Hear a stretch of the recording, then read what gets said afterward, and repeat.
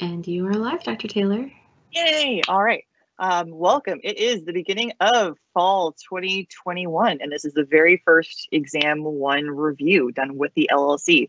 So again, I'd like to thank the LLC folks because that way the amount of technical stuff that I have to do is really low, which is awesome. So very, very grateful to the Living Learning community for putting this together. So they took a whole bunch of different questions, and I have kind of organized them. Because the beautiful thing with everyone submitting questions is that I think you guys managed to ask about just about everything. So I am going to go ahead and start with some of the procedural things about your exam, because I think that'll help just with what's going on, some of the general basics before we move into content. So we will definitely talk about content, don't worry. But since it's the very, very first exam, I'm going to take a little bit of time just to talk about some of the formatting things, and those questions did come in. So I actually pulled a little bit from your syllabus. I know it's such a cliche thing to say, it's on the syllabus.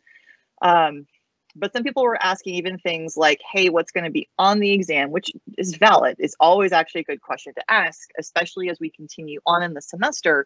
And some topics will be cumulative and some topics you won't see again until the final, which the final is cumulative.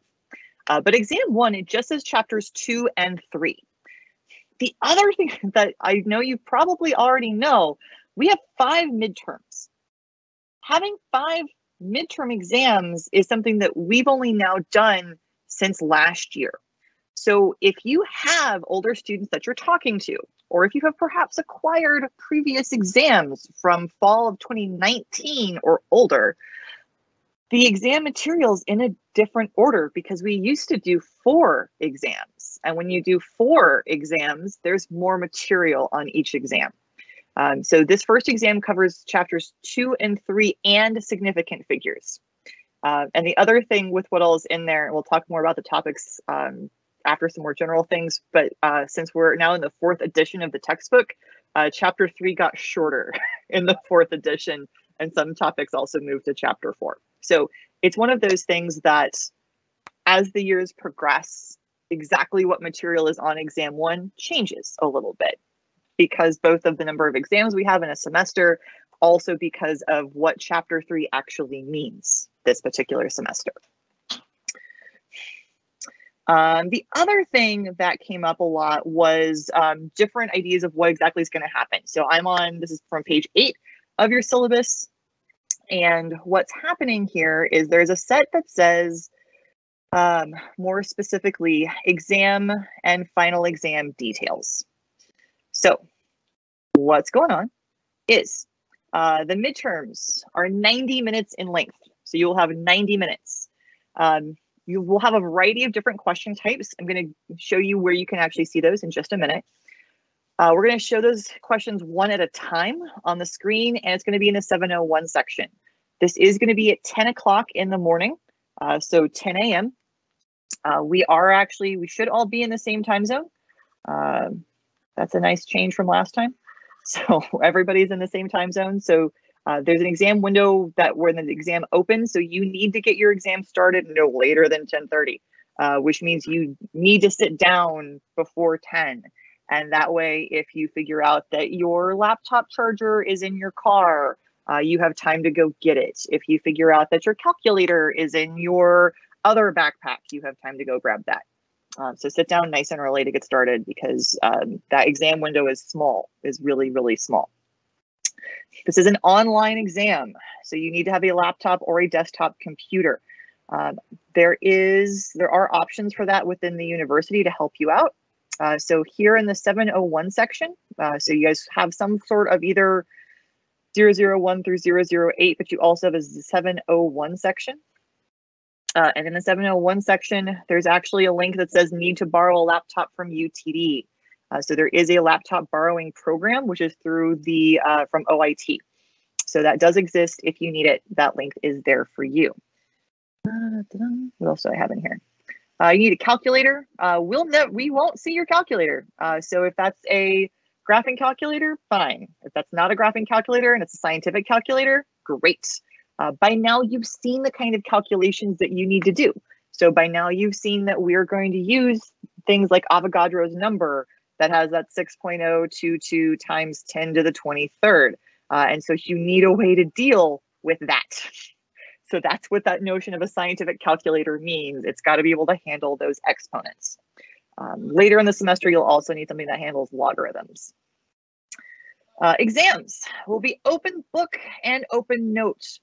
I've seen a lot of questions about what you need to have memorized. So I'm going to have some suggestions because honestly, I think there are some things that are easier if you know them off the top of your head. But technically, you don't have to memorize anything because the whole thing is open book, open note. That being said, don't forget, it's timed. So you only have 90 minutes. So that's the reason why there's going to be times where it's like, yeah, that's going to be easier if you know it off the top of your head, because you don't necessarily have time to go look up every single thing. So there's that interesting pro and con. Then there's this wording in bolds. So you guys have likely already seen this in your lecture courses, so I won't spend a whole lot of time on this. The bottom line about this is that we want you to use your brain. So I understand that it's an online exam. I understand that it's not proctored. Realize that you need to use your own brain. If you are uploading questions to Chegg to get answers back, we'll find out. We already have a plan to do that. So just FYI, you need to use your brain, and that's really the bottom line of that paragraph. So some things about kinds of questions on a happier note. So I sent out this announcement Friday afternoon, so it's relatively new, but in the same 701 section, so that's where I am, 701, there is a folder called exams. And there's something that says what an online exam might look like. Hey, it's like we anticipated you might want to know what this might look like.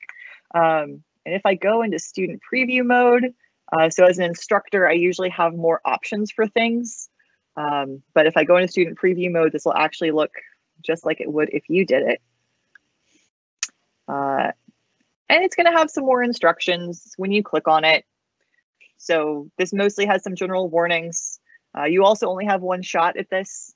So I don't necessarily recommend that you do it right now because you've got a 90-minute timer on it, and I'm going to talk until about 6 p.m. But whenever you're ready to go ahead and take a look, this is going to show you some things. So we are going to have potentially useful information for you. So there were questions about what constants am I supposed to use and what are those values supposed to be? Because I know sometimes we use one value in lecture, there's a different value in ALEX. Which one am I supposed to use? For anything that we are using, this is what we are going to use. So at the very beginning, the top of the exam, and since these questions go one at a time, it'll be at the top of every single question. We are going to give you the constants that we are using.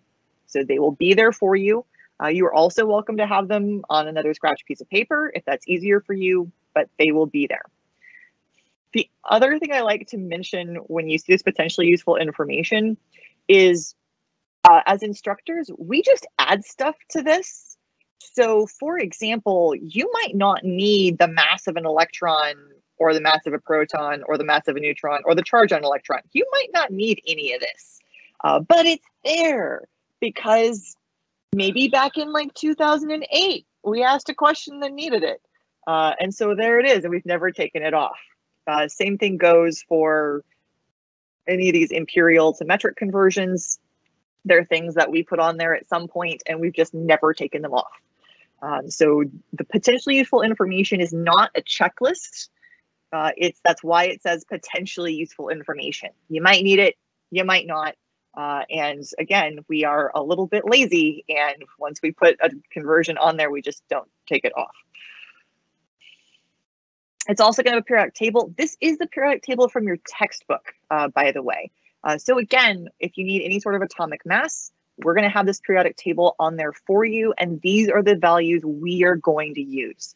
So we are going to use the periodic table out of your textbook. We're also going to give you the periodic table out of your textbook. It'll be there on your exam, and those are the values we're going to use. So the other thing you should be able to see is that the timer is pretty present. And I think I can hide the question completion status. Aha, look at that, I can. So there's only 6 questions in my little fake, hey, what does this thing look like? And then this is a select all that apply. I'm just going to select the first 2. I'm not even going to read this question. And I'm going to use the arrows down here at the bottom to go on to the next one. And then what you can see is my question completion status updates as I go around. So as you take the exam, this will change. This one involves a drop-down menu. But it shows a couple different versions of questions that we can potentially ask. So I don't believe I got everything we could possibly ask. I think there's still 1 more question type or 2 more question types that didn't make it on here. But at least I got a matching one in there. I did manage to add a matching one. And it does have calculations. And I can skip a question if I want to and go back to it. So here's one where you actually have to enter a number. And so here are the instructions for how to enter numbers. This will also give you practice with how to enter calculations. What does that look like? So there's also some practice ones for just entering that. So that's question 4. I can go ahead and go back and go backwards to question 3. One thing I do want you to note, so it is showing them one at a time, which means that the questions each have to load one at a time. I know some people like to skip around a lot, and how well skipping around the exam works for you is going to be somewhat dependent on your internet speed. That is a sad thing, but that is a true statement.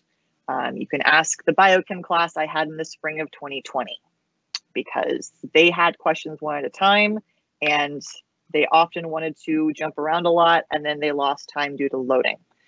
So again, you are welcome to skip things and go back to them. Just be aware that the more you skip around, those questions do have to load, and that will take some of that time. That is, by the way, why your exam is 90 minutes. They used to be 80. So we actually added 10 minutes for the online format. So before you say, hey, are you going to add time to our exam to deal with loading? We already did.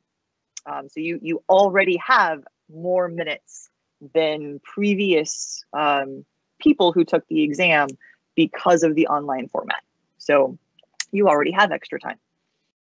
I know you want more than that, because you'll always want more than that, but you already have extra time. Where am I on this? Okay. So constants are given. Formulas. As far as memorizing these, what I would recommend is there's some of these you'll probably wind up memorizing as you go. But honestly, make your own formula sheet.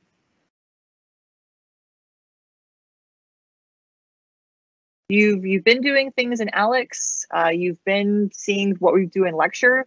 So sit down.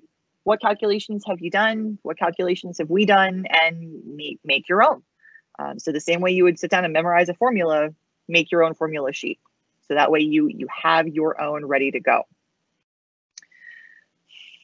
I kept a little list of things to make sure you guys do.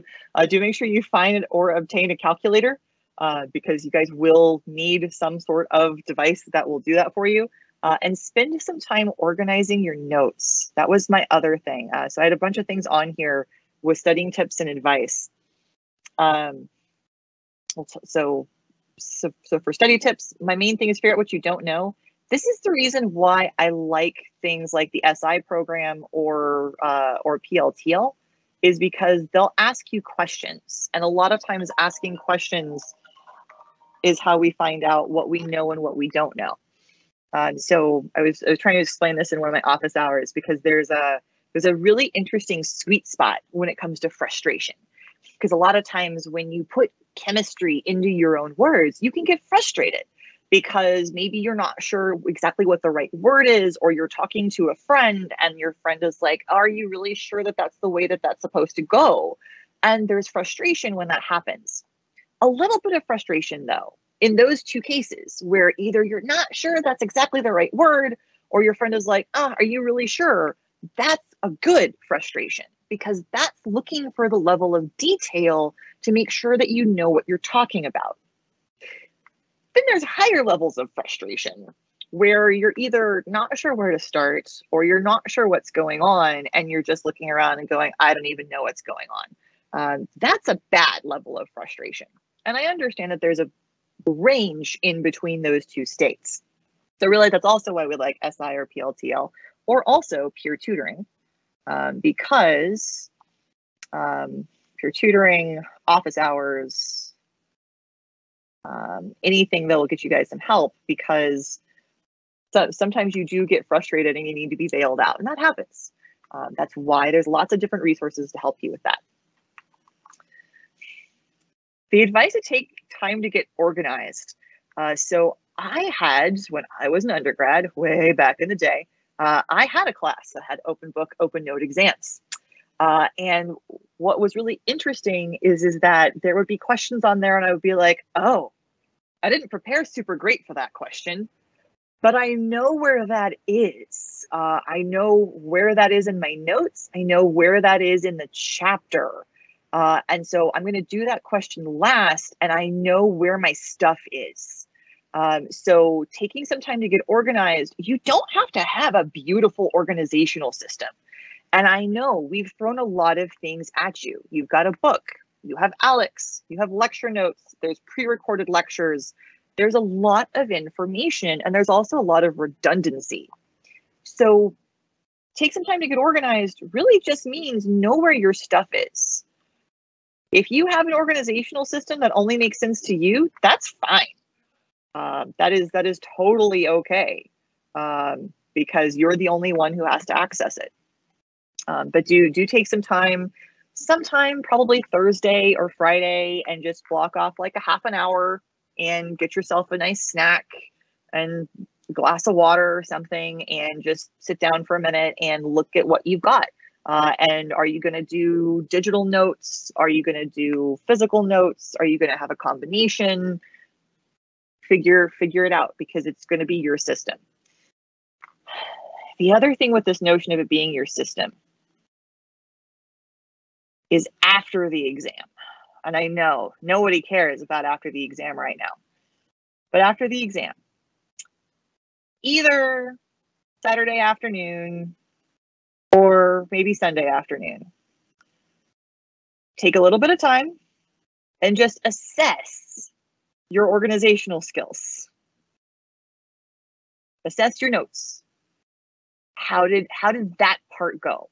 Because there will always be ways that you can improve. And starting off with just, all right, I went into the open book, open note exam with a plan for my notes. How did that go? Was it smooth and beautiful and wonderful? Were there some kinks that I could work out? That's something that, again, is going to be 100% up to you.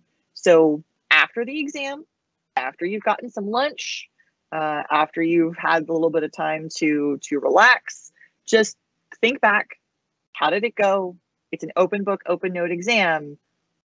How was your organizational skills? How did that work? Okay, things on this list I think I've already answered. Values of H and C, do we know on the test? That's going to be in that potentially useful information.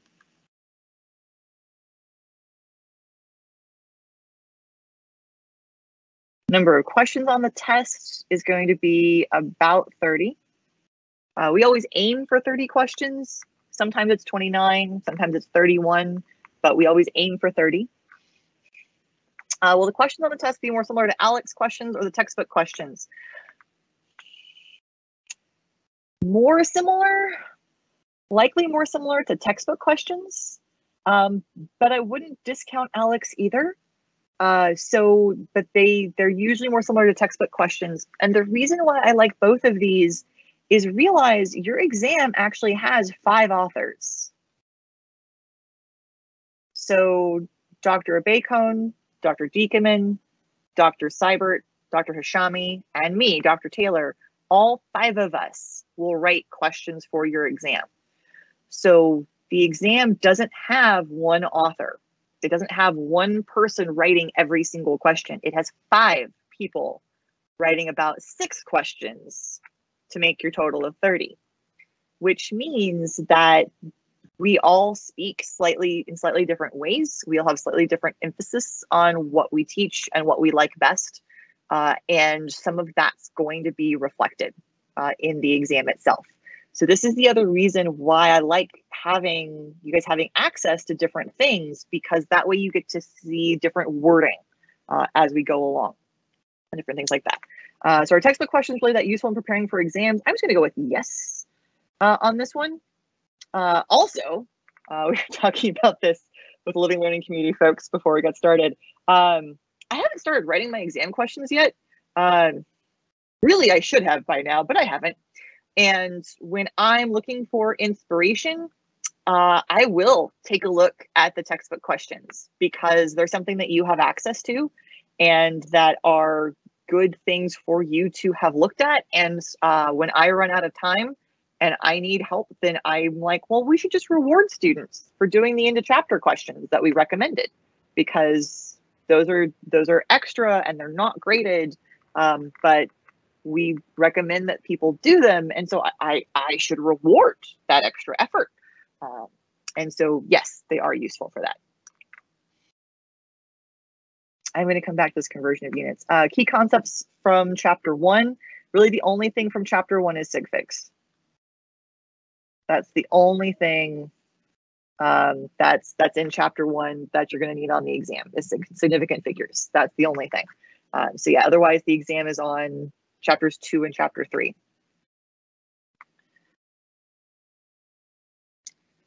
Some things on conversion units. Okay, so first of all, let me actually address this part. I'm confused on all the equations we need to memorize. So there's some pros and cons to what I'm about to show you. I'm going to show you anyway, because, which tab is it? There it is. So this is your ebook in ALEKS. And it is organized in a pretty decent way. And at the end of every chapter, there's actually something that says key equations. So your textbook at the end of every single chapter goes ahead and says, hey, here's all the equations that we talked about. Now, what you might notice from this is that some of these are equations that we didn't actually do any problems with. They're questions that maybe we talked about the concept behind it. So for example, this equation 3.2, which when we talked about electrostatic potential, we talked about the concept of this, but we never actually worked it because it's nice as a concept, but we don't actually do any calculations. So good news, bad news, your textbook has some extra ones. But if you're worried about what am I missing, your textbook has these lovely lists at the back of them. It's also going to have things like the Bohr equation in a couple of different flavors. Some of these are just algebraic rearrangements or combinations of other equations mushed together. But there are a variety of them. And again, as far as memorization goes, you don't have to memorize them. Things that I would recommend you at least have in a convenient location, are things like converting between wavelength and frequency, which is this one up here, converting between frequency and energy. Those are very small equations that just have 2 variables and 1 constant. And so we typically assume that that's a calculation you can do very rapidly, converting between wavelength and frequency, converting between energy and frequency. So those are ones I would recommend that you have ready to go, whether that's because you made yourself a formula sheet and you know where those formulas are on your formula sheet, or because you have them memorized. That one's up to you. And I feel like there was something else I wanted to show off since I was in ALEKS. I will actually go ahead and show off where the questions and problems are. So a lot of times people will scroll and they'll just kind of read through the chapter. For whatever reason, when you do that, you usually don't get to the questions and problems that are at the end of chapter. So when we're talking about the end of chapter problems, you often have to go to the table of contents in the ebook and then select them. Why that is, I don't know. But this is where those are at. So these are usually organized by the different topics. At the very end, they usually have more questions that are then not organized by topic. So additional problems then are going to be a little bit more randomized. That's one more thing on your actual exam is your exam will be randomized. So there is a button in e-learning that we just click on it and it will randomize all the questions in your exam for us. And we let it do that. So when you're looking at question 1, realize that we didn't plan on what question 1 was. We let the system randomize that for us. That has pros and cons, but that's something that you should be aware of is happening. Is we didn't pick it. That is just what the randomizer did. Okay. It's a little bit, so we're trying to take questions at least every half an hour. I know we're a little bit before that. Other questions on formatting things? Okay, so yes, we do have quite a few. Let's see here. Let's see, will the rest of our exams be online or will some of them be in person? So we are going to have the whole semester run exams the same way. So while I understand that the university may do different things with dedensification, because we essentially train you in how to take an exam, we've just already made that decision and we're going to stick with it for the whole semester. So unless something drastic happens, that plan does not work. The plan as of right now, which has been our plan since the beginning of August, actually, is basically once we pick a method of your exam delivery, we're going to stick with that method, because that way you don't have to figure out like, oh, well, now it's October, what are we doing this month? Nope. We train you. This is what our exams look like. This is how we're rolling them out. These are the rules, and we're going to stick with those all semester long. It's a good question. Other things? Alrighty. Let's see. Stuff for technical. I saw nuclear stability in chapter 2 homework questions, things like magic numbers. So do we need to know them for the exam? On the lectures, I do not think we have covered them yet. Yeah, so I have a list of things not on exam 1. And there is this part of your textbook that basically is like, hey, we talked about alpha particles. Let's go ahead and talk about radioactivity and nuclear stability. And we save both of those things for Gen Chem 2. So I understood, you are correct that those are in fact in chapter 2. And I get that, but those 2 tiny little topics are actually in 13-12. We actually saved those for a totally different semester. Some semesters we have actually like told you about page numbers. The really weird thing when you look at where that is in chapter 2, it's not a separate section. So it's not as easy as saying, hey, just ignore this. It's part of section 2.2. So this is the reason why we kind of hand wave it a little bit, is because some of this you need, and then some of this you don't need. And so that's why it becomes a little bit awkward for us to describe it. But thank you for pointing that out, because that was definitely on my list, is that radioactivity, nuclear stability are things that we will not do this semester. All right. And a lot of people are asking where the recommended textbook questions are, like where they're located. So I will make sure those get flipped over into the 701 section, because everyone's got a different organizational scheme. So for my class, which I really want to go back and reorganize myself now. But I believe I put mine in help with chemistry, because I have pre-registration for PLTL, which I should get rid of that link because that's done now. I've got a link to the Student Success Center, that has SI and peer tutoring. And then I have a folder that says homework from the end of chapter materials. And that has recommended questions and then the answer keys for everything.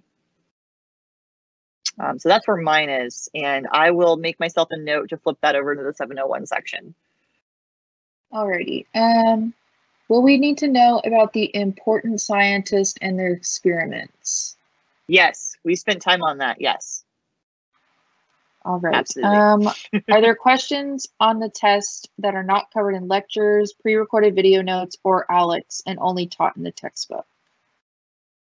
Ah, that's a beautiful phrasing, because that answer is no.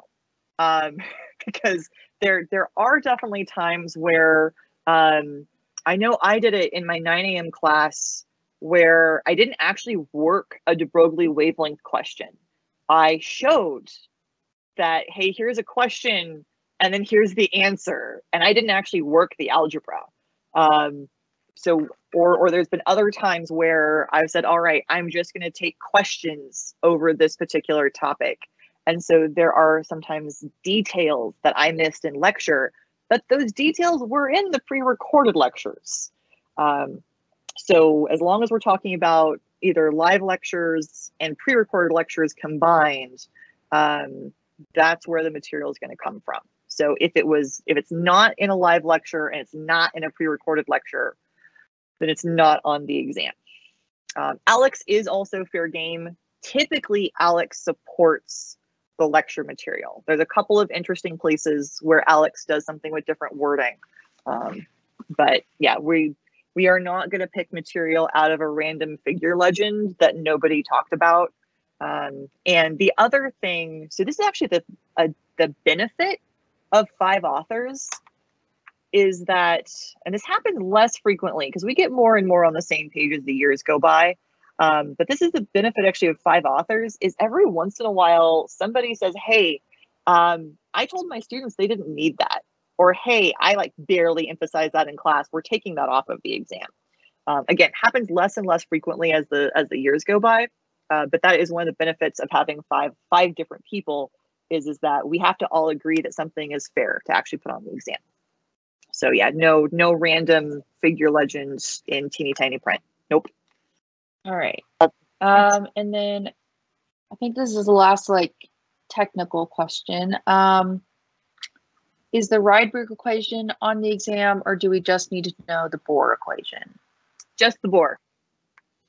Just Bohr. Right. It's under here. Okay, cool. Other technical things right now. If more come up later, we can always circle back. I think that's everything in terms of like technical stuff. And of course, okay. Yeah, if we get more, then we'll just answer them in the next. Cool. That sounds good.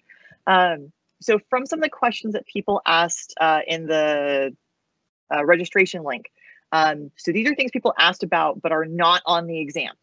So notice this says things not on exam 1. Not on exam 1.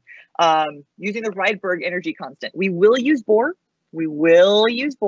But not Rydberg. So they're very, very similar to each other. I know Rydberg was an ALEKS. Rydberg is in ALEKS to give you practice with that style of calculation because we will use Bohr.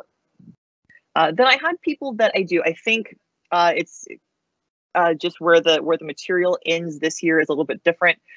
People were asking about ionic and covalent bonds. So this is one of the interesting things about how we teach chemistry. Here we teach it in an atoms first context, which is why we're doing all subatomic particles. We haven't actually gotten to where you put multiple atoms together yet. So we will, don't worry, but we haven't gotten to ionic and covalent bonds. Electron configurations is actually chapter 4. This is something that moved. So electron configurations used to be chapter 3. It's actually now chapter 4. So electron configurations is chapter 4. It's coming soon. And electronegativity, atomic radii, and ionization energy, they're all coming up. Stoichiometry, there's 2 different versions, but usually when you say stoichiometry, you're usually talking about molecules or compounds. And you're also usually talking about chemical reactions, which we also have not gotten to. So stoichiometry usually is talking about things like, if I have one molecule of water, how many hydrogen atoms do I have in my molecule of water? Or if I have a chemical reaction, if I have this many products, how many reactants do I need to make those products? And we haven't gotten there yet. So that's why I've got this lovely list of things not on exam 1. Now, that being said, I know my personal plan, taking a look at the calendar, which I know doesn't happen very often, you might notice that here's where your exam is. Your exam is on the 18th. And technically, we're actually supposed to go ahead and start chapter 4 early, even though it's not on the first exam.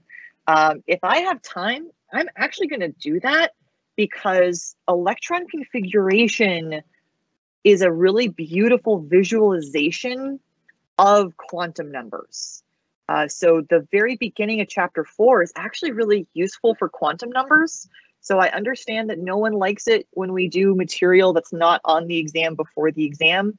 But honestly, there's going to be some things that'll make understanding quantum numbers be more visual than they currently are. And so I'm probably going to go ahead and move forward, because visualizations with quantum numbers would be useful to your understanding. So the other questions I'd grab, interesting and valid questions. I will only be able to ask to perform, this kind of question.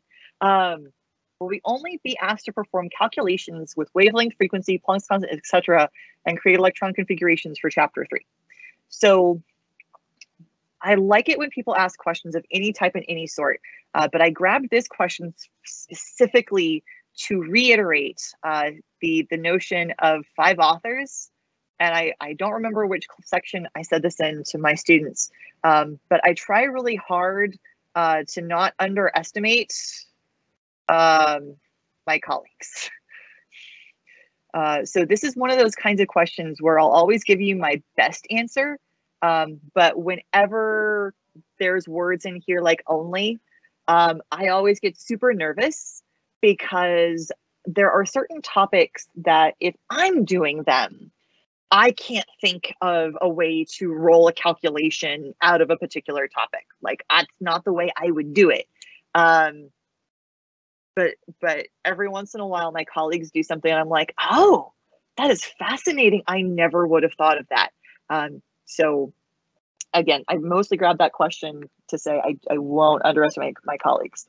The other thing I will go ahead and mention or remind you is that we did do grams to mole conversions and moles to atoms conversions. So we did do some of those.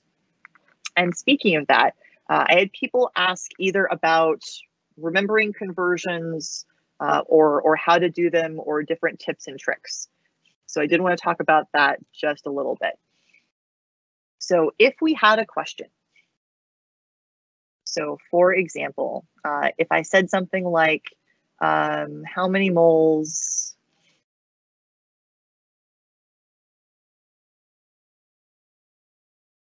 are in, we'll just go with 25.1 grams of iron. And I'll put the chemical symbol there in parentheses. So this is the question, and maybe it just says, so it says moles, and we were given 3 sig figs, and we're going to assume the problem says to report the answer in 3 sig figs. With 3 sig figs. So there's a couple of things that I need to know, because this, though, the wording in black is the only thing that the problem gives me. This is all I have to work with. So it's my job to know what information I need in order to do this. So I need to know that if I'm going to go from moles to grams, essentially my entire periodic table is written in grams to moles conversions. What do I mean by that? If I'm going to go ahead and grab the one that's from the exam, because I actually think I can get there faster than anything else. I'm usually better, and I have, but I knew I was going to do this like a lot. There it is. So here's my periodic table. And this actually even has information in a key to tell you what a variety of things are on the periodic table. But what I care about is one, finding iron, which is here in the middle. And it's got this number down below of this 55.85. So when I'm looking at my periodic table, I have iron, and at the bottom, I have this 55.85. That number down at the bottom is 55.85 grams per 1 mole. So it's my job to know that. It's my job to have that information. So then when we go ahead and do our conversion, then what I'm going to go ahead and do is I have grams and I don't want the grams. The goal is to make the grams go away. So I'm going to go ahead and take my 25.1 grams, and that's going to be on the top. I'm just going to put it over the number 1. And since I have grams here, that means I want grams down here in the bottom. So I'm going to be dividing my grams away. So I'm going to put my 55.85 grams down there and my 1 mole up here. So this is how I usually look at conversions, is I look at what am I given in the problem, because whatever I'm given is going to be the first thing that I start with. So I start with the given information. And then I'm going to do whatever it takes to usually get rid of the unit they gave me when I started, and see where that leads me. And the nice thing is that is going to lead me into being left with just moles, which is what I wanted.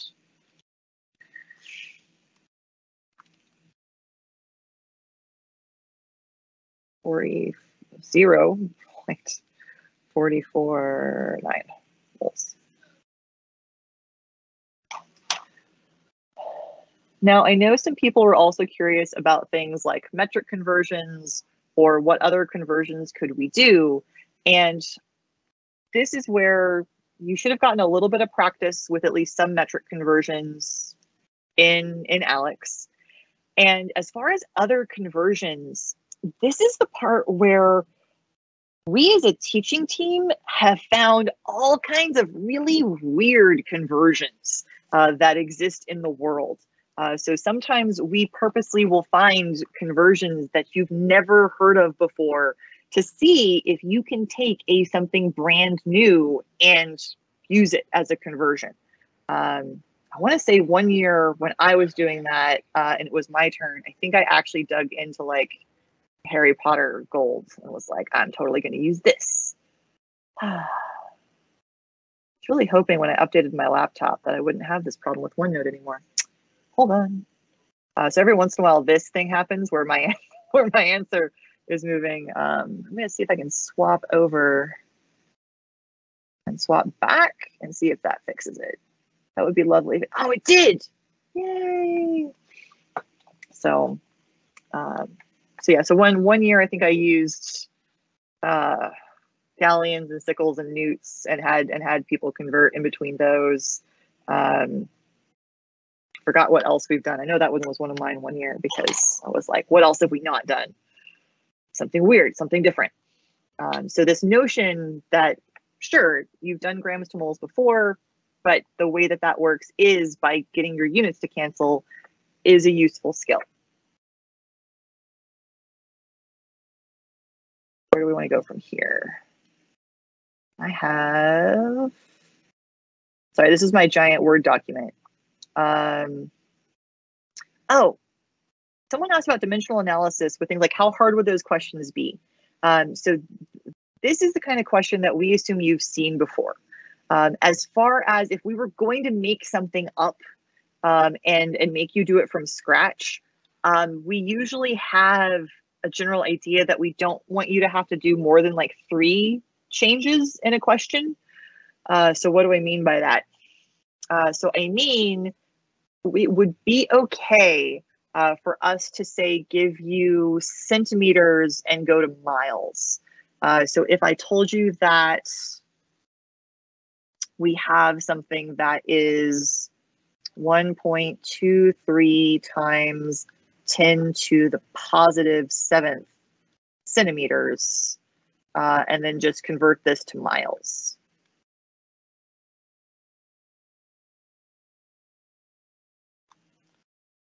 So this is where in your potentially useful information, you actually have some information about that.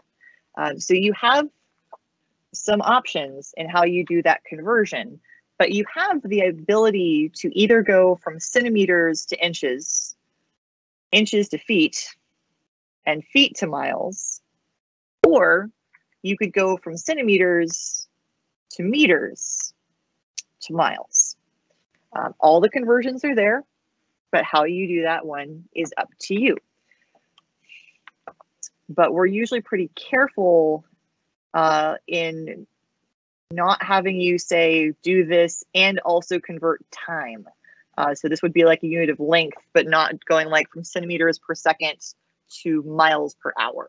We usually try to avoid that, not because you can't do it, but that's just more additional extra steps. So I'm going to use the 2.54 because it's one of my favorites.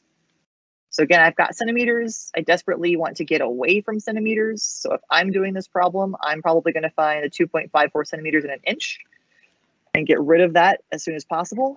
Now I have inches and I still want miles, and that's not what I have. So I'm going to see this next conversion and be like, cool, there's 12 inches in a foot. And then I'm going to look and say, I still don't have miles. That's unfortunate. I got inches though. And then now I can say there's 5 to 80 feet in a mile.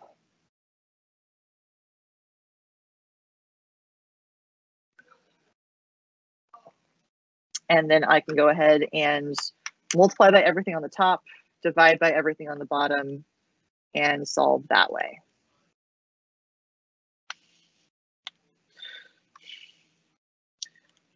I'm laughing at myself. I'll show you why in just a minute. And I'm just going to keep reporting everything to 3 significant figures because your exam is going to ask you for 3 significant figures over and over and over again.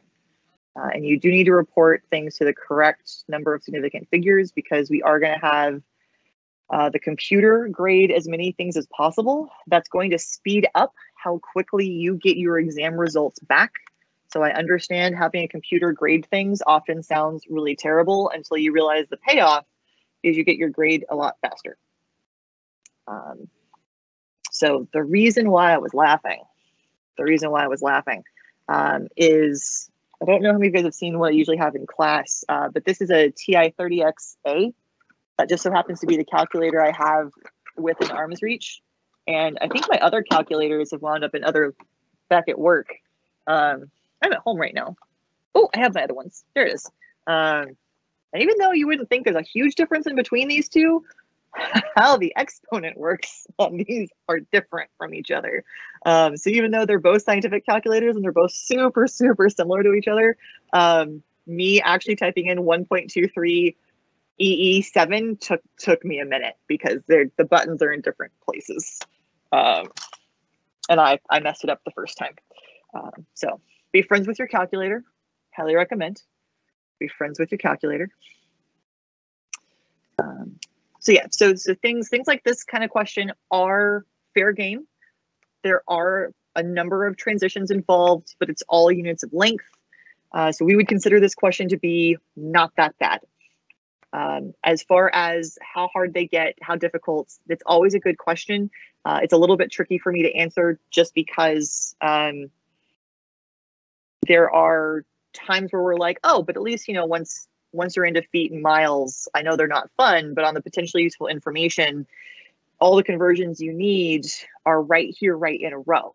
So we would consider that question to be not awesome, but not that bad because everything you need to do is staring at you all on one line. So we would consider that to be helpful, and that would all just be there for you. Whereas some of the other ones where if we're going to do like length and time, then we're going to do things in much smaller pieces. because then doing length and time at the same time is a little bit more complicated. So then we don't do nearly so many things. And I know it's all a gray area as far as what is too much and what's not too much. We will have those conversations all throughout the semester with what is too much and what is not too much, because those things always modify a little bit as we go. Okay.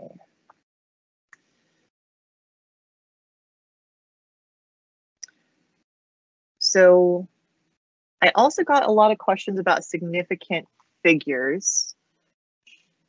So the main thing there's two things I want to tell you.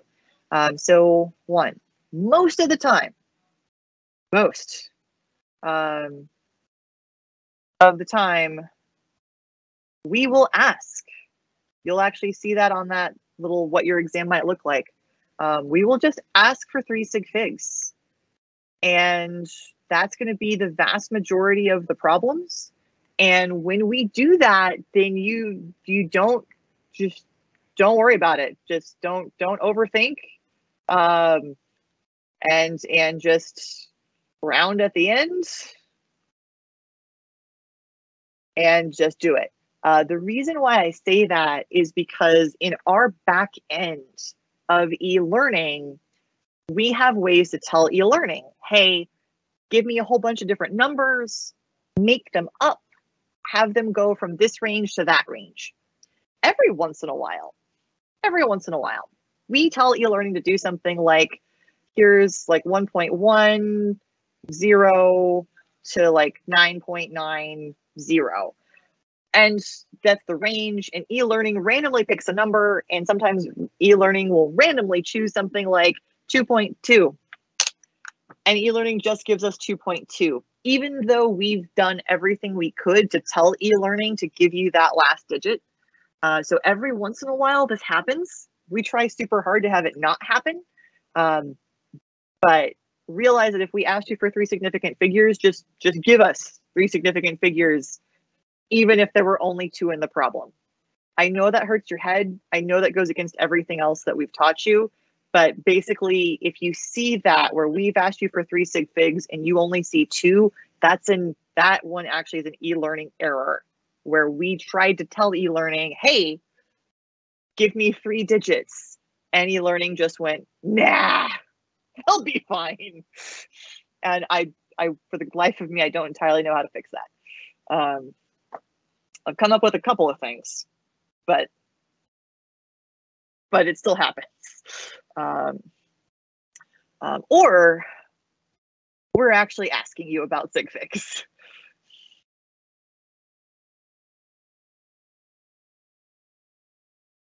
So these are your 2 scenarios. Either we've just told you, hey, give me 3 sig figs. I don't care what happened. Just give me the 3 sig figs.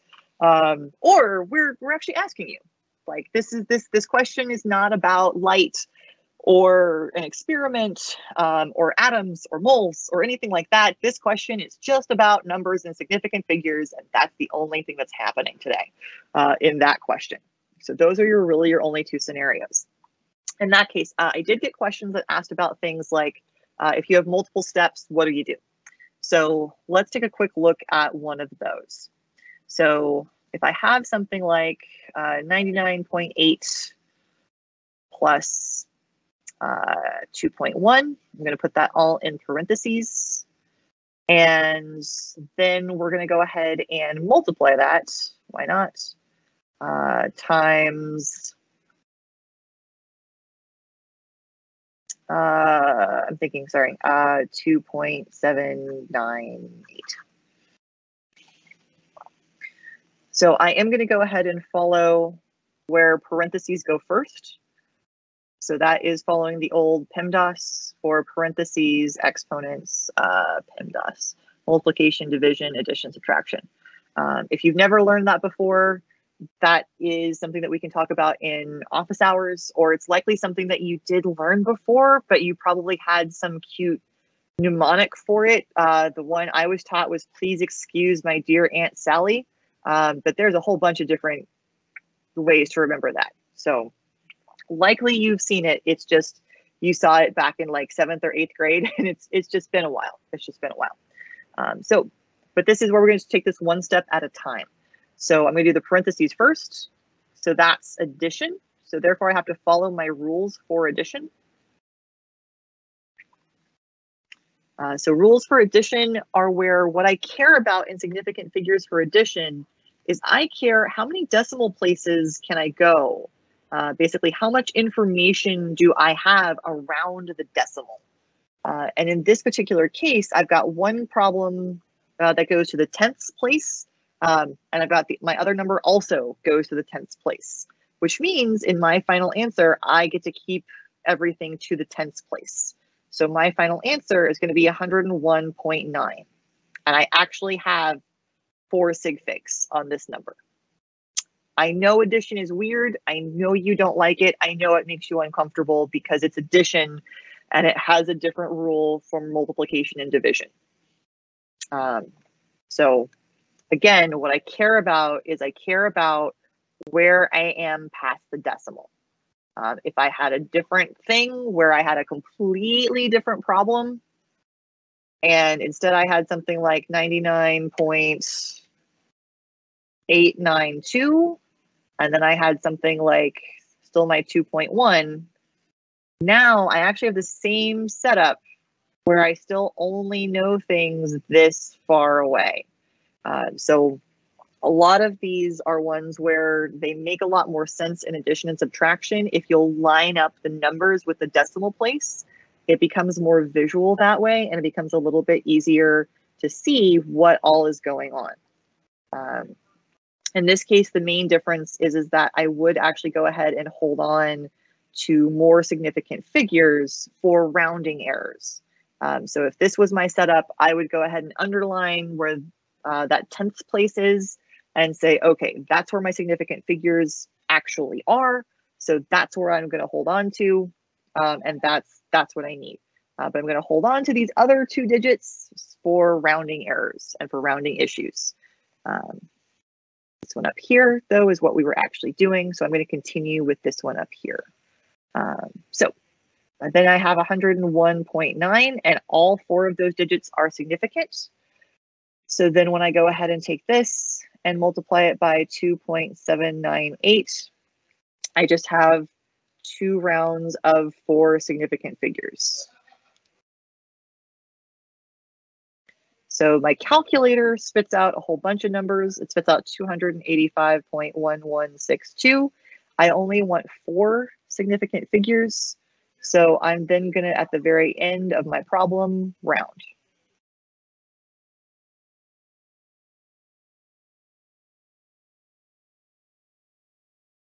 And now it's 5 o'clock. So now we're also near that half an hour. How are we doing on questions?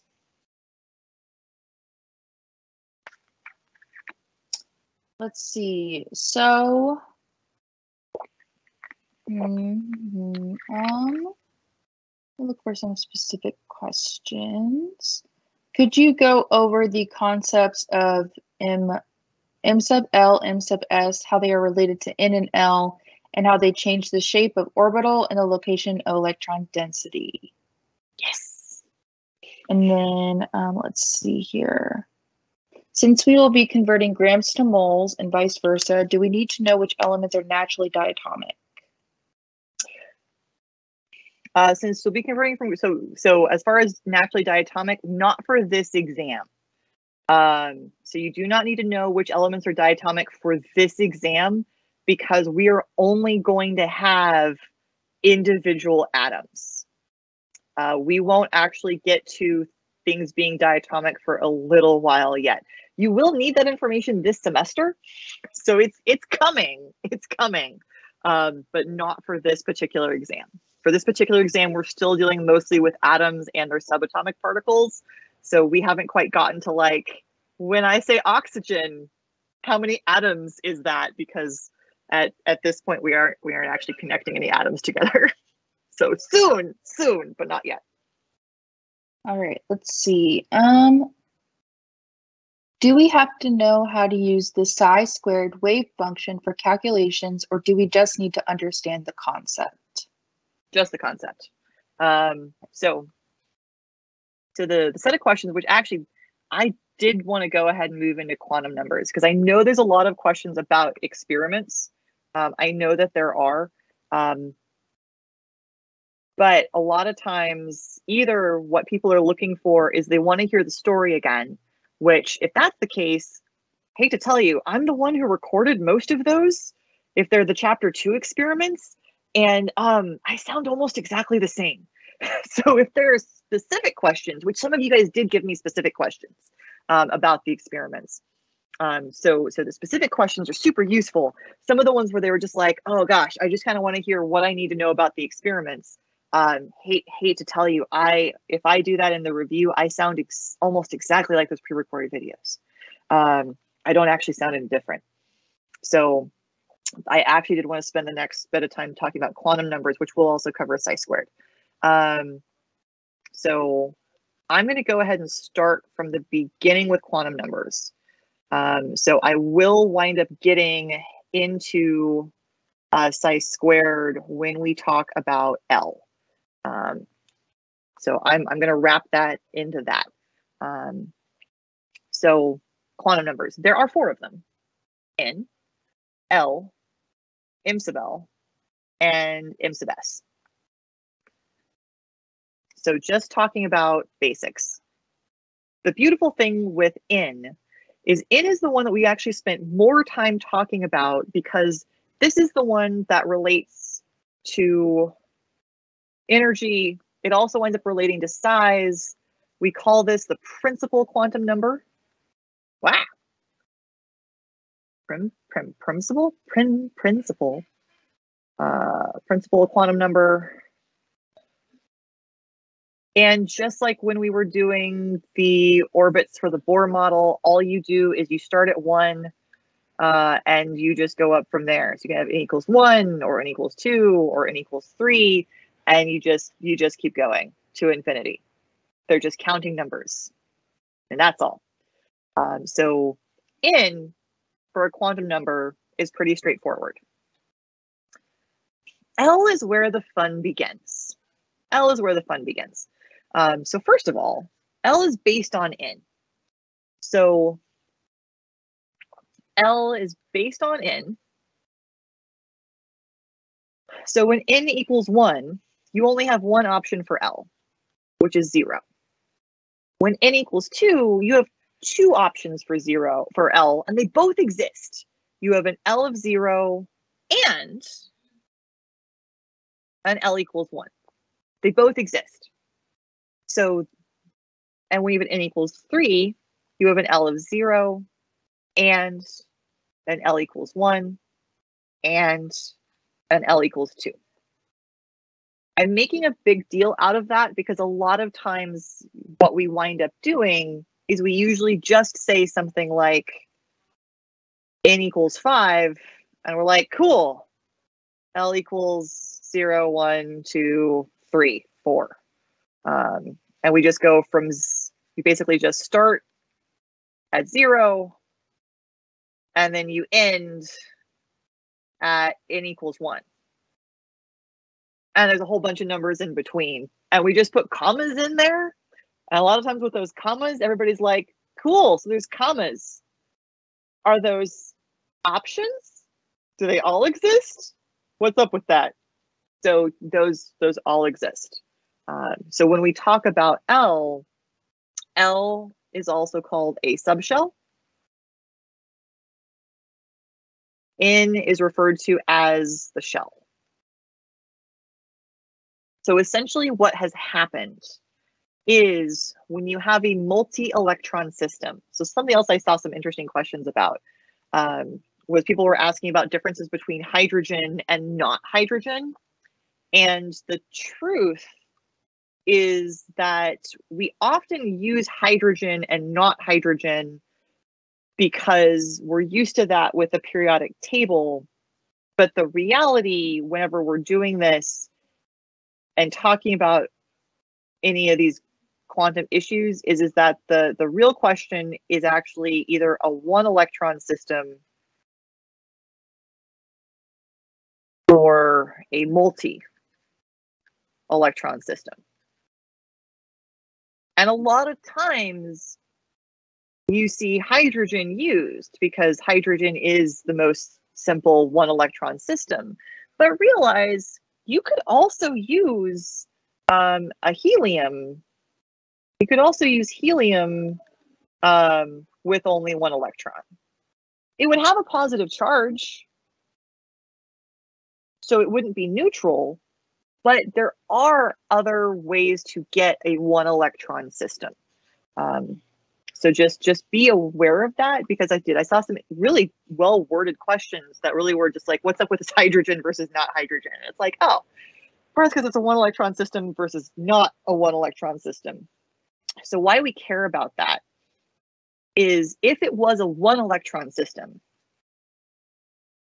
and we were talking about this idea of n equals 1, we would have an energy for that. And there's an L equals 0 in here. And we would have an n equals 2. And here's another energy. This is energy. And in the n equals 2 shell, there's an L equals 0 and an L equals 1. They're in there.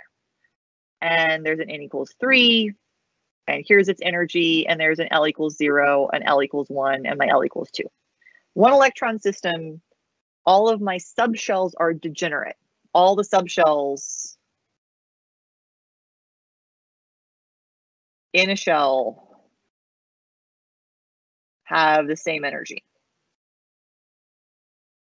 We refer to this have the same energy as being degenerate. That does not mean that they spray paint on the sides of buildings. It means that they just have the same energy. So that's a one electron system. In a multi-electron system, this is where things get a little exciting. I still have this idea of energy. And I still have an n equals 1. And that's an L equals 0. That's great. But now when I have an L equals 2, I'm going to have an L equals 0, but I'm also going to have an L equals 1. And those are going to be two different energies within my subshell. That is supposed to be a brace. That's a really terrible looking one. That's kind of better. And if I have my n equals 3 energy level, now I have still an L equals 0, but I also have an L equals 1, and I have an L equals 2. So those subshells now have different energies. Subshells in a shell have different energies.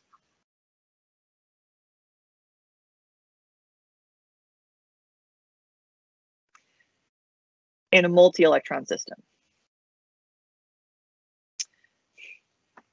So we usually say things like an L equals 0 is less than an L equals 1 is less than an L equals 2. But this is L. I'm actually going to go and put L equals 3. But this is L we're talking about. So we could also say S is less than P is less than D is less than F. Because an L equals 0 is an S subshell.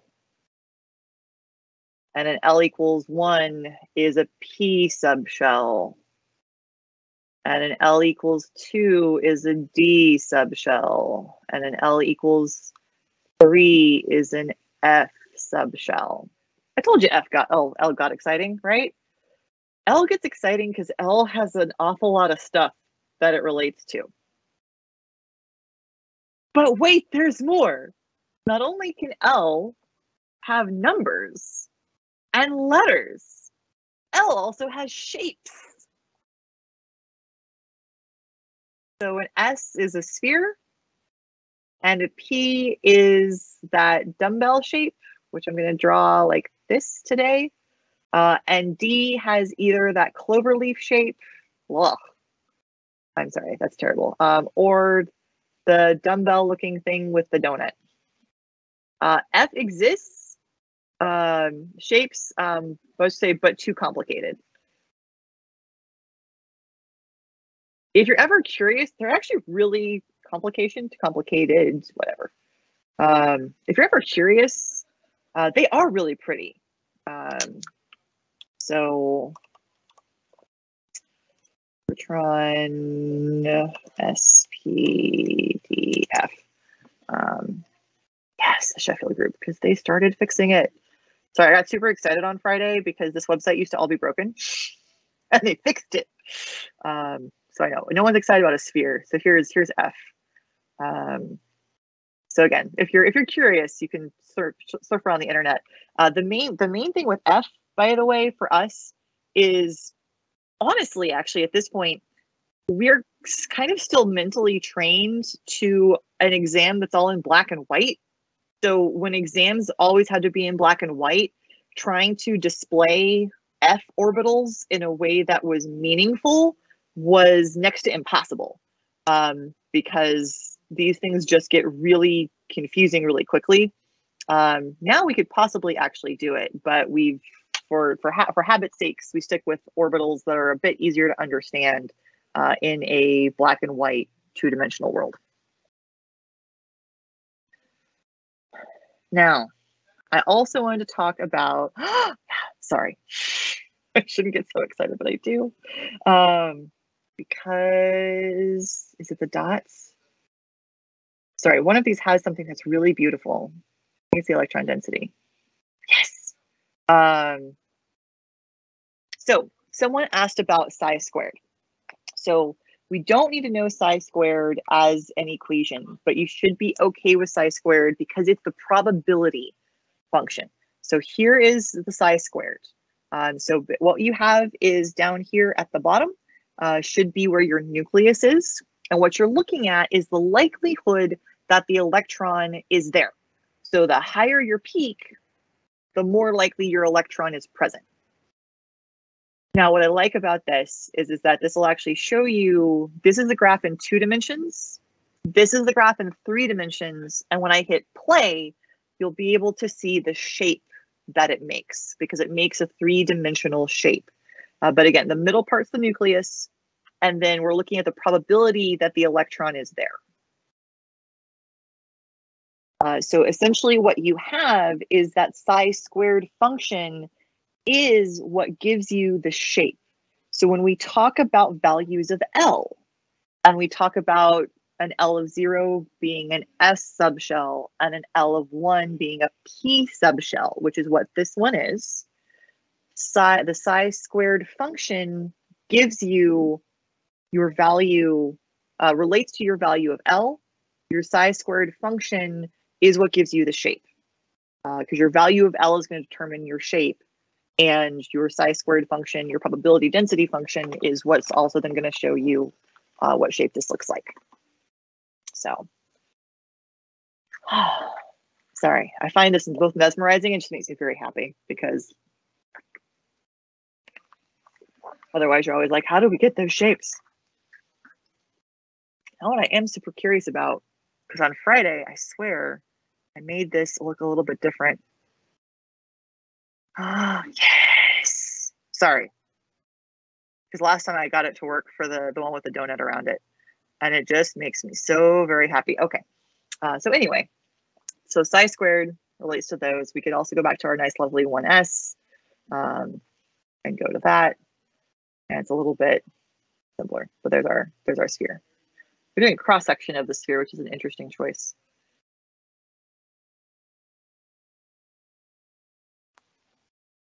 And now my drawings look even worse in comparison. That's okay.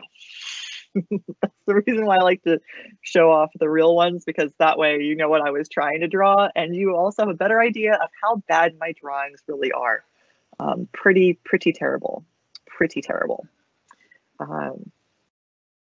Okay, so L, we talked about L being a subshell. We talked about L as a value. We talked about L as a letter. We talked about L as a shape. All right, on to M sub L.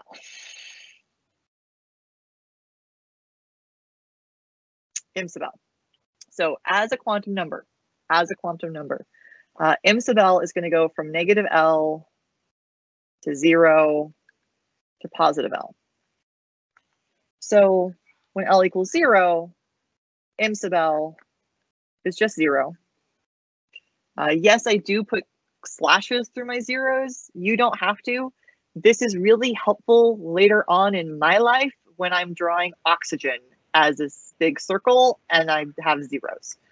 So this just makes my life easier. It does not have to look like that in your notes. When L equals 1, M sub L then is going to be -1 and 0 and +1. If L is equal to 2, M sub L is -2 and -1 and 0 and +1 and +2. M sub L gives you the orientation, and it also gives you the number of orbitals. So the one I'm going to use as an example is L equals 1. So we've already seen that shape. And when I drew it before, I drew it in the sideways version. But now when I see M sub L, I see that there's 3 values. Well, this could be my my value that's on the x-axis. This could be my value that's on the y-axis. This could be my value that should be on the z-axis. So M sub L tells me about the orientation. So L said, hey, we have a dumbbell shape with 2 lobes. M sub L says, cool, here are your options for your orientations in space. So there's 3 different options for that orientation in space. And that's one version of what they look like. If I come back over here, this should show me a little bit prettier, my options. But again, same general idea with how they're oriented in space.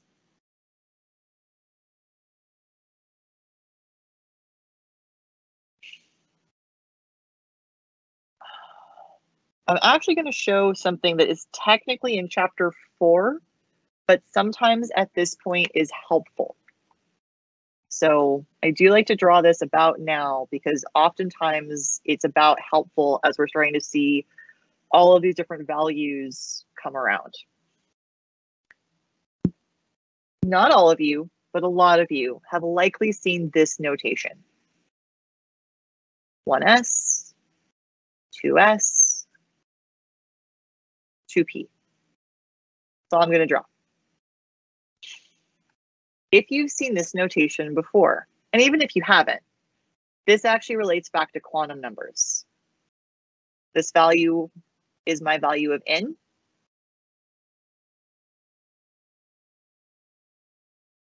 This is n equals 2. That's n equals 2. We've already spent some time talking about the fact that anytime you see an s, that's an L equals 0. And if I have a p, that's an L equals 1.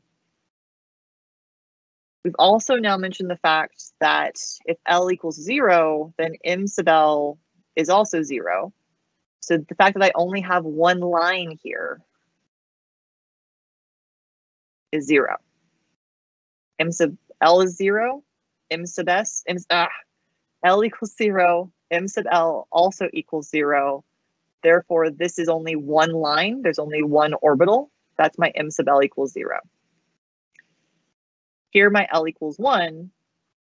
My M sub L then should be -1 and 0 and +1. So here's a -1 and a 0 and a +1. So I have 3 values of M sub L. And I have 3 lines, which correspond to 3 orbitals.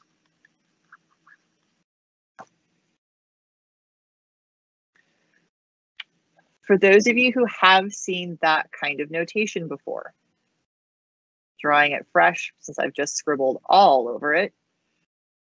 2, 3. you've likely seen that the next thing that usually comes are these arrows, where an arrow is one electron. And there's two options for how you draw your electrons. You either draw it up or down. And that is where our last quantum number comes from. M sub s only has one option, or sorry, only has two options, +1/2 or -1/2. And that's it, that's all. Those values are equal and opposite to each other. And we do refer to this as spin. Spin is a weird concept because it comes from an idea in classical mechanics, which electrons don't really quite follow. So it's as if. This is not exactly what's happening, because it's this idea is based on if my electron was just a ball, and we know by now that electrons are not just particles, they're also waves. But it's essentially as if I had a ball and it was spinning as a point charge in either one direction or it was spinning in the other direction. So that's how it acts, and that's how it got its name. Is electrons have an effect, and it looks like the electron is either spinning clockwise or spinning counterclockwise. But again, so that's a nice way to remember it. The tricky part is that electrons are also waves, so this explanation doesn't quite work. But that is where the name came from. It's where we got the name from. So the other thing about M sub s is you may have noticed as we were going through that you have N that is a whole number and L is based on N. And then we had M sub L, which is based on L. So they seem to all be based on each other. And then suddenly we get to M sub s and we're just like, oh, you only have two options. +1/2, -1/2, and that's it. That's all, the end. So we save M sub s for last for two reasons. One, because you only need M sub s to define an actual electron. Everything else we were doing was to talk about an orbital. So basically, we kept getting more and more specific. So we kept saying, okay, so here's my shell, and then we're going to get more specific and say, here's my subshell, that's your value of L, and we're going to get more specific and say, here's my orbital, that's your value of M sub L. Oh. And then finally, we're going to say, oh, how's my electron in there? Spin up or spin down? Spin +1/2, spin -1/2. What's up with that? And so that's where you get your M sub s. M sub s is then just for the electron, but it only has two options. So suddenly that's not based on anything. And the only other thing that really goes with this is the Pauli exclusion principle, which always sounds really fancy. And I suppose in a lot of ways it is. But all it states is that no two electrons can have the same quantum numbers and have the same set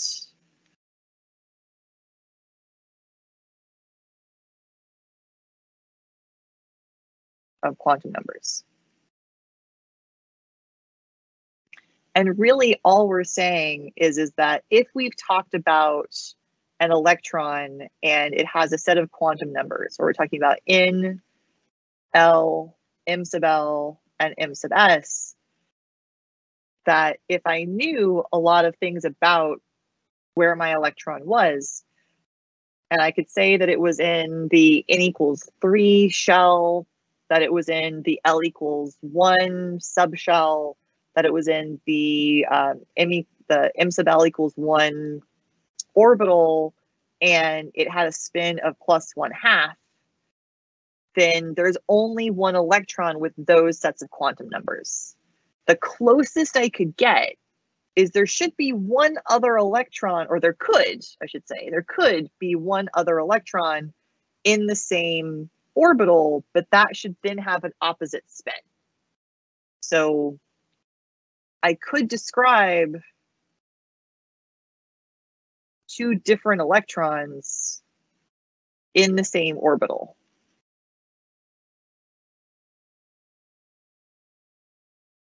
Using quantum numbers. But that M sub s still needs to be different in between them. I can't have an electron with the exact same quantum numbers. That spin cannot be the same.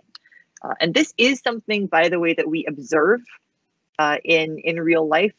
This actually also goes into the theory of quantum entanglement, which is essentially that electrons, and this is going to sound weird when I say it, but I don't remember the correct phrasing because it's just a strange idea. Electrons basically know or sense the other electron's spin. So if an electron got excited and moved into an orbital where there was already another electron there and they had the same spin, one of them would switch.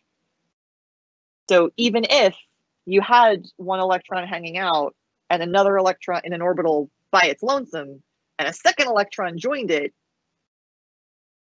you still would have opposite spin because one of them would change. And yes, that's a weird idea. And this is part of the reason why electrons are weird. And no, I'm not going to talk more about quantum entanglement than that. Quantum entanglement's really cool, but we're going to talk about other things instead. And hey, it's really close to 5:30. I'm taking a sip of my drink. Questions?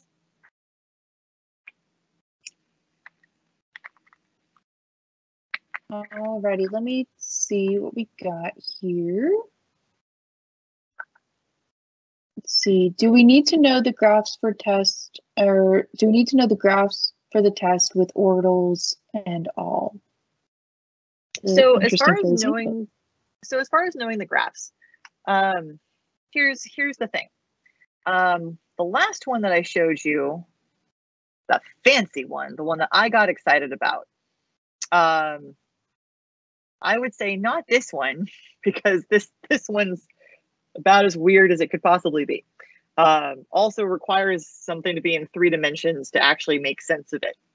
But you guys did an Alex topic. I know you did. Alex absolutely had a topic where they gave you, here goes my drawing again, where they gave you a shape that looked kind of like this, except it was all filled in. And then they asked you about a probability. And then they basically would give you a list of probabilities and where different things were. And usually there was something that was like here on this axis, something that was here in this shape, and likely something that was like way over here. And then it asked you to compare probabilities.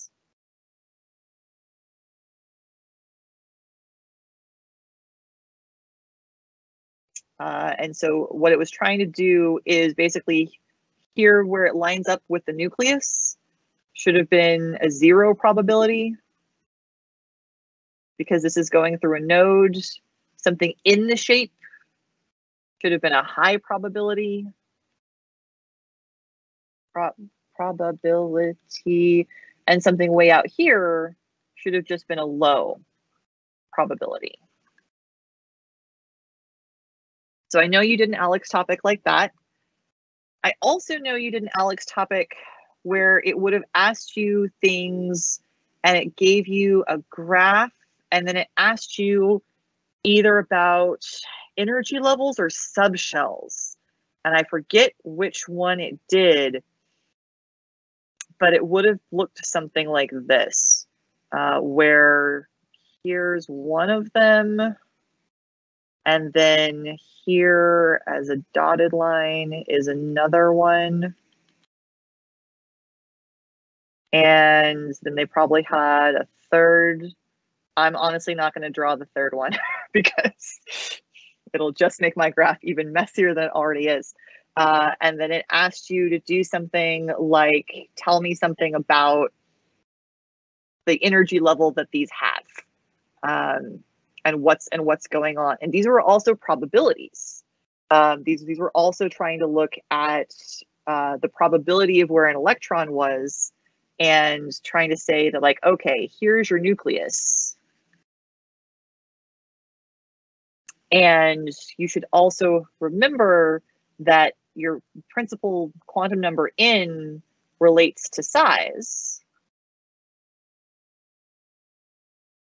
So the farther away that you have a relatively high probability, and it's relative, right? It's not the highest peak, but it's a peak. So here's a high probability. Can we just agree that that's the probability word? So my dashed line has a high probability farther away from the nucleus than my solid line. So my dotted line should have a higher value of n. So because my dotted line has a peak of probability farther away from the nucleus than my solid line, this should be a higher value of n. So just because we cover something conceptually, this is a science course. We do think you guys can handle graphs. They turn up in science an awful lot. And so we do think you guys can understand data in a graphical format, as well as conceptually in words, as well as calculations. So yes, graphs are fair game. You guys should be able to analyze those. And I know off the top of my head that you got exposure to them through Alex. So yes, graphs are fair game. Alrighty. How do we calculate energy from a multi-electron system? How do we calculate the energy of a multi-electron system? I'm going to scroll back up real quick.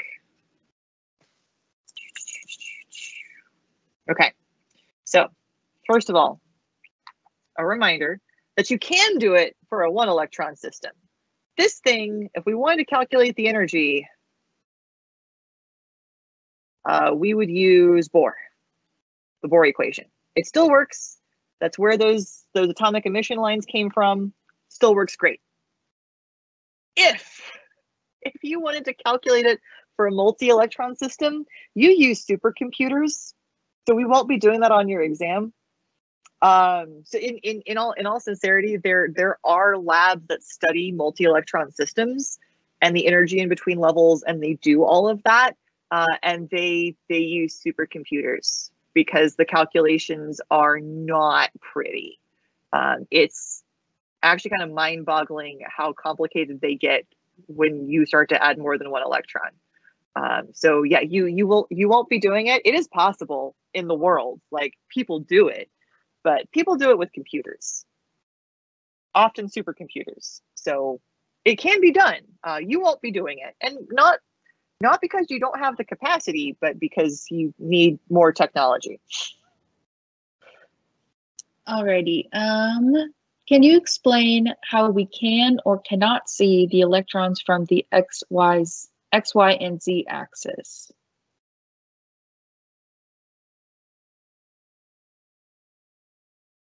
How we can see or not see the electrons from the X, Y, or Z axis.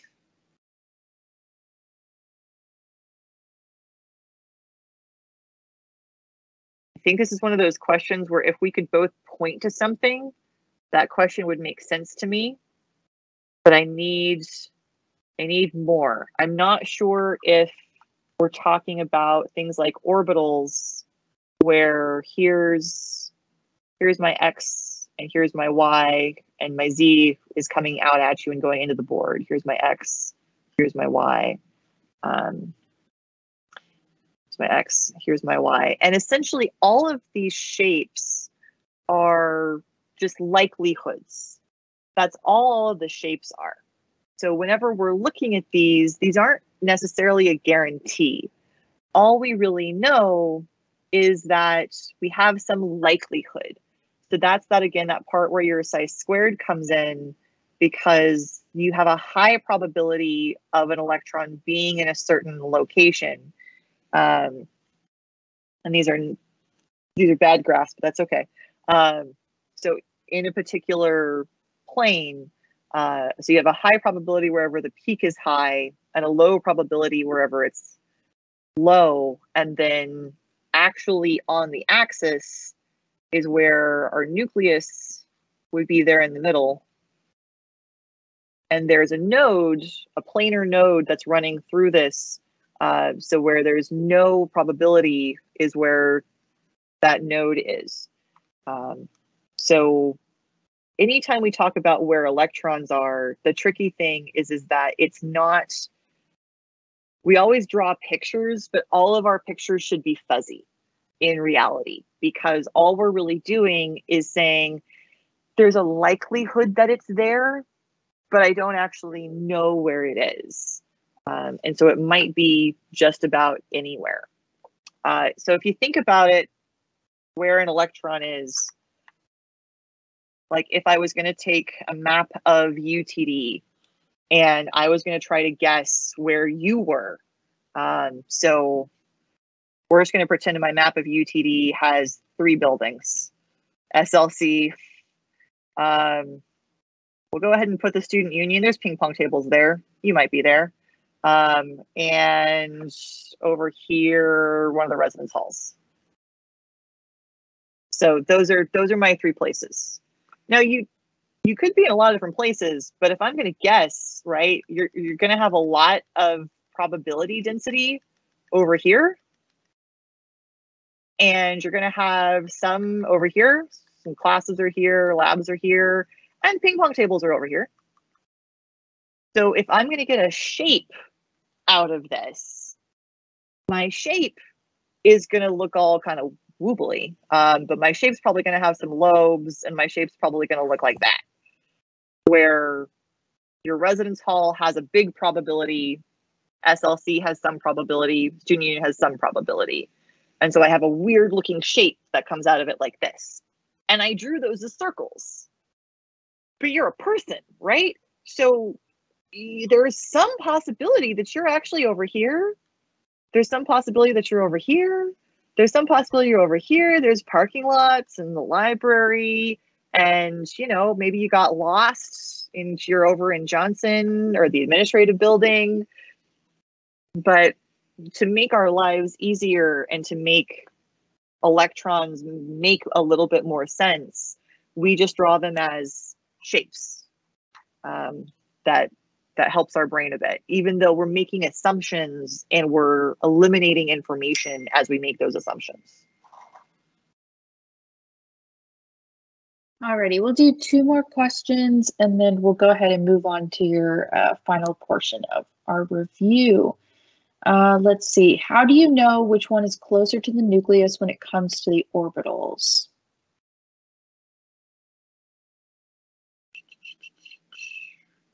Okay, so I'm going to assume this one goes back to this one. So if it's this graph, then you basically have an assumption that the nucleus is where that X and Y axis meet, and so your nucleus is right there.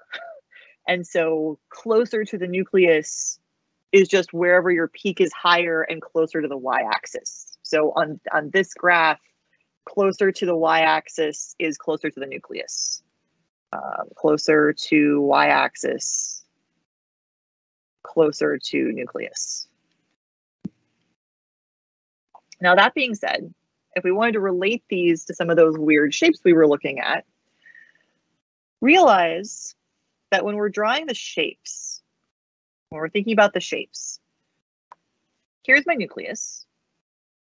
And we talked about that idea of an n equals 1, L equals 0. So that should be an S, which is a sphere. It should be centered on the nucleus. So any s orbitals are just centered on the nucleus. Pretend that that's a sphere. That's a little lopsided, but pretend.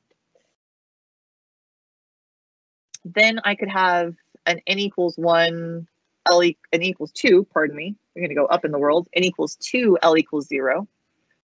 Also an S, but it's an n equals 2. So it should be bigger. It's still centered on the nucleus. It's still centered on the nucleus, but it's bigger. So there's my n equals 2, L equals 0. But when n equals 2, we also know that L equals 1, and that that's P, and we also know that that has multiple orientations. So if I'm going to draw those, they're also centered on the nucleus, and there's 3 of them, and they look kind of like this. Here's Y, here's my PX, and here's my PZ. Yeah, something like that. So each one of our shapes or any of the orbitals that we've drawn should be centered on the nucleus. Orbitals are centered on the nucleus. And when we draw them all like that, pretty soon it's really hard to figure out what was going on in the first place. But hopefully that helps a little bit with how far away are they. They'll also, the other odd thing that you may have noticed is that when we did, here's my nucleus, here's n equals 1, supposed to be a sphere, and n equals 2, also supposed to be a sphere. There's probability that it's entirely possible, even though the n equals 2 shell is bigger and farther away from the nucleus than n equals 1, those probabilities overlap. So it's possible that in any particular instance that an electron in the n equals 2 s subshell is actually closer to the nucleus than the n equals 1 s subshell. Again, there's overlap in those probabilities. I think even when sorry. Let's see if I can get that to stop. I'm still doing it. So even when I drew this graph over here, there's overlap in those probabilities. And because electrons are going to be in motion, there's no particular guarantee of exactly where they are at any particular time.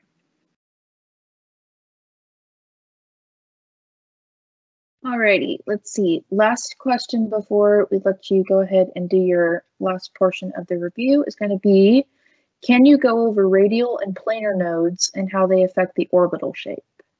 Sure. So first of all, I avoided talking about nodes because we don't usually ask about them on the exams, but they are usually helpful for figuring out what is going on. So I'm going to do planar nodes first. So first of all, a planar node is a plane. So 2 dimensions, sheet of paper, but extends out infinitely, where there is 0 probability of electron density. 0. So we drew an s orbital. There's my sphere. When we're going to a p orbital, essentially what's really happening is there is a planar node in a p orbital. Gosh, that's not a straight line. Sorry, I wanted to bisect it roughly in half. That's close to in half. So what you wind up with in a p orbital is you have electron density on the top of a planar node and electron density on the bottom of a planar node. When we're looking at these, that's part of the other reason why I like these diagrams is I know a lot of times when we're drawing these shapes, we draw them like a figure 8 because it's easier, right? Pen and paper, you draw what you got to draw, and that's a figure 8. But in reality, these, why did you go away? Don't abandon me. Oh, Orbitron. But in reality, they really are much more kind of squat because it's a sphere that just is missing electron density where those planar nodes are. I guess that way, when they go away, you can see the lovely grayed out planar node. Thank you, Orbitron. You're helping me make my argument. So this gray shape here would be your planar node, is what you would have. As far as radial nodes now, so here's the truth. So I went ahead and I cheated, right? And I said, all right, there's a sphere. I cut my sphere in half. Hey, look, there's a p orbital. The truth is that all p orbitals in n equals 2 have one node. That's the truth. Well, we already know in n equals 2, I should have two different shapes, right? L equals 0 and L equals 1. I just did L equals 1. We talked about that. In L equals 0, there's a spherical node. So there's a spherical node in n equals 2, L equals 0. There is a node, but it's a sphere.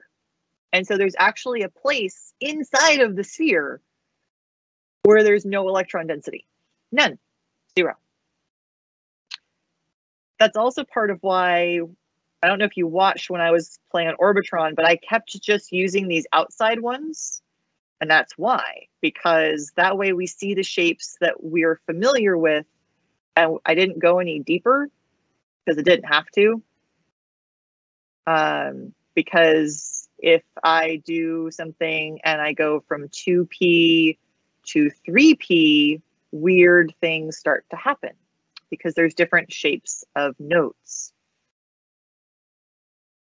But anytime you hear the word nodes, no matter what it is,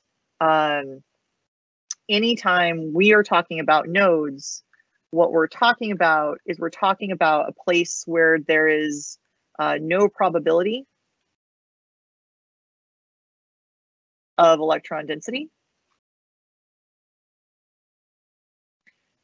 And what that then means, and usually where this comes around, is we talked a little bit before about psi squared and the fact that psi squared was our probability density function. And sorry, these are not the best pictures. And that my node then for this one would be where that y-axis is. But these come from, if I was looking just at psi, this would actually be where my function crosses the axis. That is so not even. Sorry, I gotta take one more stab at that. Up crosses the x-axis. That's better. So the node would be where the graph crosses the axis.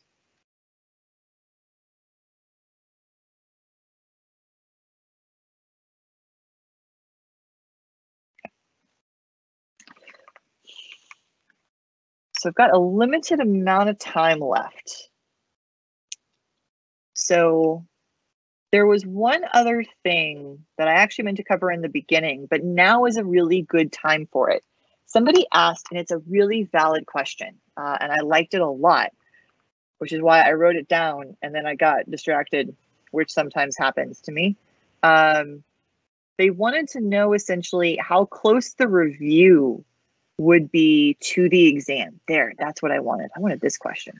Will the review be really similar to the exam?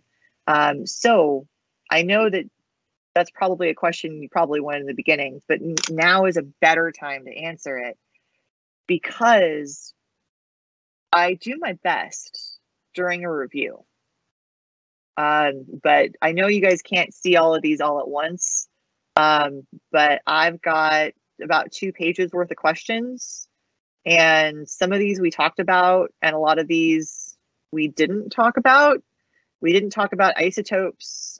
We didn't talk about anything about involved quantized. I haven't said the word photon until right now. So there's a lot of things that we didn't have time to talk about and didn't have time to talk about in detail. So this is always a good question. And the bottom line is that I can't cover everything in 2 hours. I can't cover it all in 2 hours. It just doesn't quite work.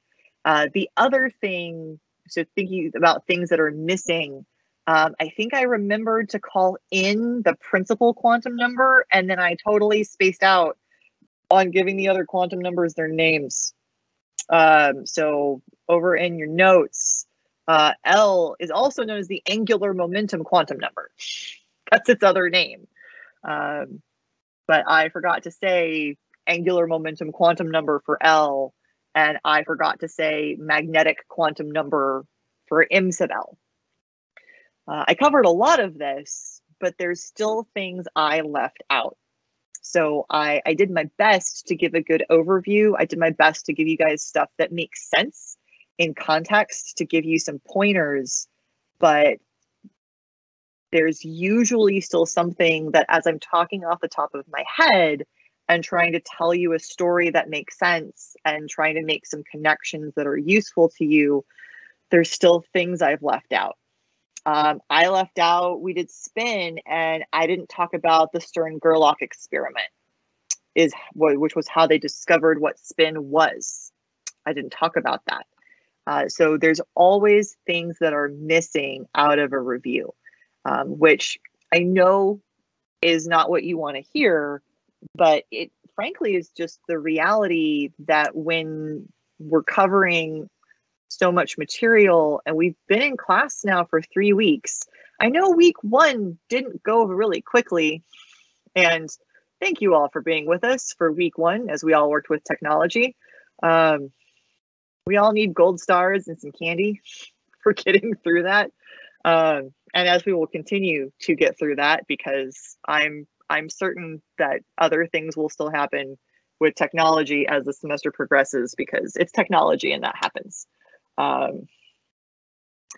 But I can't force it all in 2 hours. It doesn't work. There was something else. So which experiments do you need to know for the test? So realize that there's a couple main ones that come out of chapter 2, but there's still a lot that come out of chapter 3. The interesting thing is that in chapter 2, we walked through them in a very stately manner. And we were like, okay, cool. So there's Dalton's postulates, because that at least gets us going on some chemistry stuff. And then there's Thomson's cathode ray. And there's Millikan's oil drop. And there's Rutherford's gold foil. And we don't actually cover the experiment because it's not an experiment so much as it is a really long list of things that it wasn't. And Chadwick trips over the neutron. He doesn't trip over it. And Chadwick discovers the neutron really by talking to a lot of people all around the world. And that's chapter 2. And those are really nice, beautiful experiments that were done to show what's going on. Chapter 3 comes along, and they're not nearly so pretty anymore, because you have odd things happening, like the fact that you have the photoelectric effect. So there's the photoelectric effect. This is something that was discovered by somebody whose name I have forgotten. Then it was explained by Einstein. But can I spell this today? Okay, explained by Einstein, but using that notion of quantization and quantized from Planck. So all the chapter 3 experiments get a lot more muddy in their telling, because the photoelectric effect was not discovered by Einstein. It was explained because they already knew the photoelectric effect was a thing. They just didn't understand why it worked. There's a lot of things they knew about it. Einstein just gets the credit because he's the one that was like, oh, that's why this works. Hey guys, I got this. I figured it out, man. Check this out. That's what Einstein did. But the actual like setup and how it all works, done by somebody else. And so, and then there's other things in chapter 3 that are important conceptually, but aren't experiments at all. So you have things that we can talk about, like discussing the Bohr model versus the Schrodinger model. And again, neither one of those are experiments. They're models to describe what we know about the atom, but neither one of those are experiments.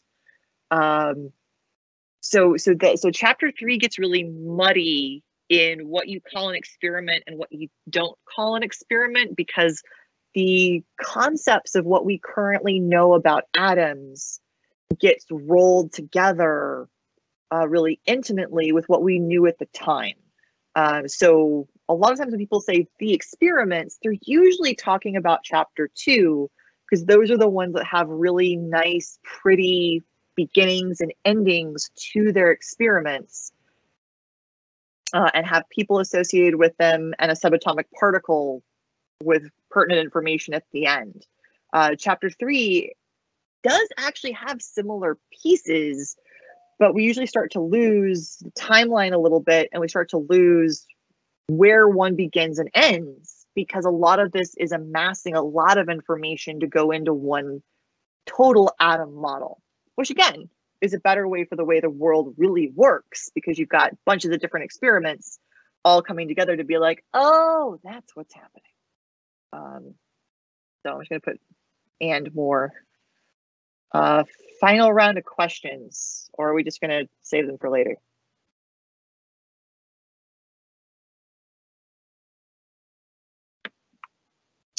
I guess we could do these few little questions.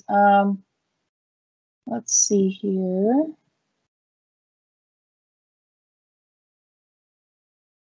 I'll just do the ones that are kind of like yes, no, so we don't, so that we don't go over. Have we finished learning all of the chapter 3 material in class, or is there any more left? That depends on your instructor, because I'm not done yet, because I haven't talked about IMSA-BES in my classes, and that was part of also why I had grabbed the textbook, because I looked this up before we started, and of course now I have forgotten. But I thought there was something in, yeah.